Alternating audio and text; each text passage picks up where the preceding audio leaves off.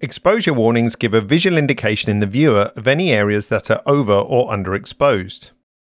The point at which the warnings show and the colour that's used to represent it can be changed in the Exposure tab of Capture One's preferences.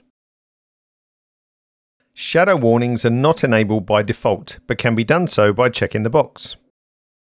Colours representing the warnings can be changed here. These numbers represent at what point you would like the warnings to show and can be adjusted from 0 to 255.